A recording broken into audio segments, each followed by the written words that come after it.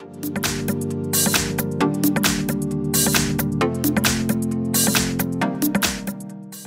I have LG K22, and today I'm going to show you how to enable power saving mode on this device. So firstly, you have to go to the upper bar, and here you have the button battery saver.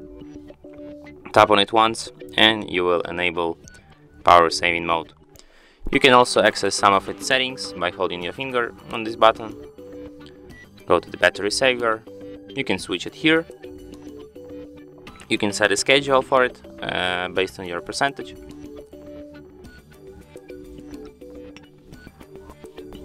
And you can also set it to turn off automatically when your device battery is up to 19%. And that's it. Thanks for watching.